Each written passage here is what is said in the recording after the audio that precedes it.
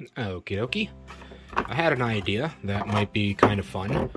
I kind of want to put this molecule on this really huge pumpkin, actually. Like, this thing's big. I forgot to trim my nails. 1 minute. And we're back. Much better. Don't mind the pain on my hands. That's unrelated to this matter. But like I was saying, I want to put this molecule on this pretty big pumpkin, hollow the pumpkin out, and I don't want to just draw this on the pumpkin. That'd be easy. I want to carve that molecule into the skin of the pumpkin itself. And then that way, if I hollow this out, then if I put a light in here, the molecule on the side of the pumpkin will light up. And the reason why I chose this molecule is because we're going to pronounce this luciferin. I've never heard it pronounced, so that's what I'm going with. But this molecule is what gives jack-o'-lantern mushrooms their bioluminescent glow. It's really, like, you need to have your camera put on long exposure, and you can see the glow that jack-o'-lantern mushrooms put off with your own eyes. You just have to let your eyes be in pretty much pitch blackness for about 20 minutes, and then they'll adjust, and then you can see them pretty easily. But yeah, I just thought that would be kind of funny to put the chemical luciferin, the molecule that makes jack-o'-lantern mushrooms glow, on the side of a pumpkin and turn into a jack-o'-lantern. I don't know. I guess that's my play on words or punish. I don't know what it's called, dude. I just think it's cool. So, yeah, let's do that. First thing I guess I need to do is get this carved in here, and then this gutted is the second thing I need to do. So, we'll just do that right now.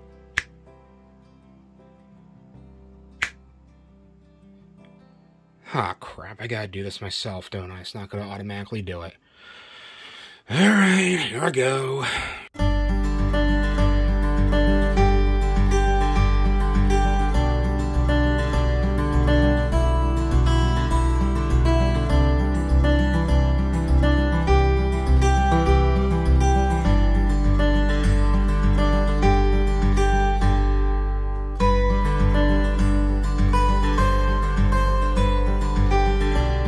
Seeing as how I don't want this video to turn into a pumpkin carving tutorial, I may as well throw some more information at you. Now, as I said earlier, luciferin is a molecule that gives jack-o'-lantern mushrooms and fireflies their bioluminescence. The reaction taking place is complicated, so I'm not really going to go into a whole lot of detail, but I'll do the down and dirty explanation.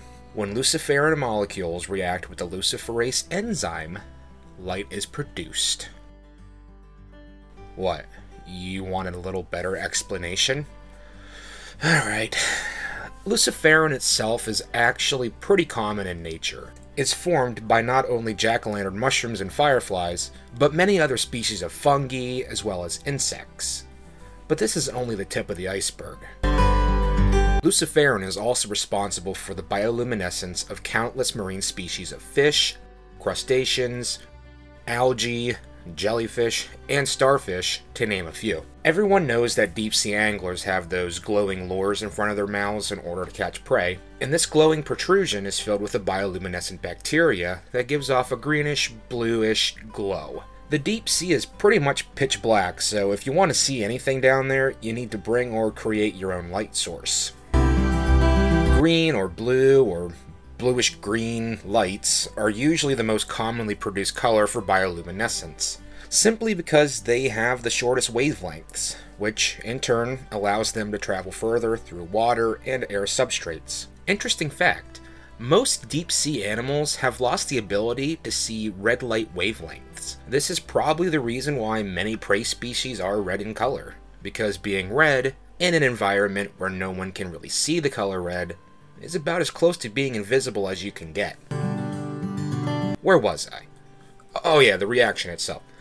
Luciferin reacts with oxygen to produce light all on its own, but I'm assuming the process is pretty slow because most bioluminescent species also create the enzyme luciferase as well. The luciferase acts as a catalyst to speed up the luciferin and oxygen reaction. Magnesium and ATP are also required for this process to take place.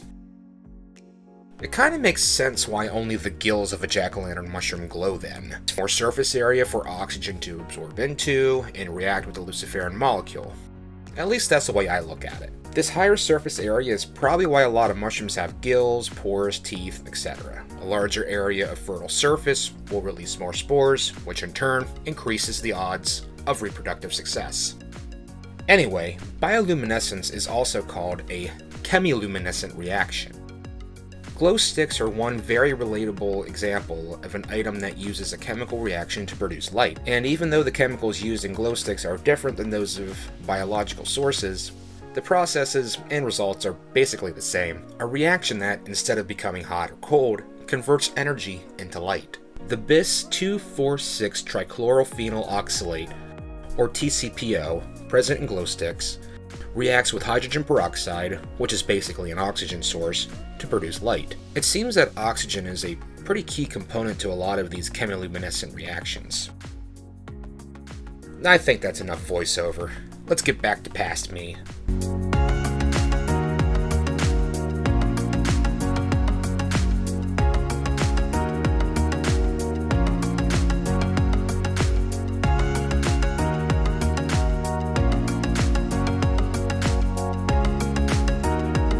I think I have everything all carved in pretty well. That looks pretty good. Let's put a flashlight in, just as a quick test to see how it looks. And see how we did. Alright. Still have to get these guts in the bottom out. But I think I have it carved out pretty good. I'm putting the light on that side because if this is glowing really, really well with the light on that side, then we did a pretty good job. Okay. I'm going to turn light off of there. I turned all the other lights in my shop off. So now all I want to do is turn the flash off. And that looks pretty good. I do have to fix... I did a mistake whenever I put a double bond here. There shouldn't be a double bond there. I'll just like fill that in with something. But besides that, it looks pretty good. Now, like I said, the reason why I chose this particular molecule was because this is one of the chemicals that's responsible for jack-o'-lantern mushrooms to bioluminesce. This is also the chemical used in fireflies whenever they, you know, flash their butts. I think it's luciferin is reacting with an enzyme luciferase, and that's what causes the blinking of the firefly's boom. And so, just for simplicity, I did get the molecule for the lightning bug for this particular project, even though it should be about the same. It might be a little tiny bit different, but it's going to be about the same. But yeah, I am going to experiment with some different lights. I'm going to be doing that in another video. So I want to see what looks best with this. Maybe a simple flashlight will work just fine. But we'll see. Let me turn my light back on here. I think that's about it for this video. I'm going to experiment with different colors of lights, different types of lights, and maybe a couple different little circuits too. Maybe I'll put a Joule Thief on here and see how long I can get a AA battery to run this. Thank you very much for watching. If you liked this video, feel free to give it a thumbs up. If you didn't like this video, well, feel free to give it a thumbs down. Please subscribe, comment, let me know what you think. Alright, take care guys. Thanks for watching. Bye-bye.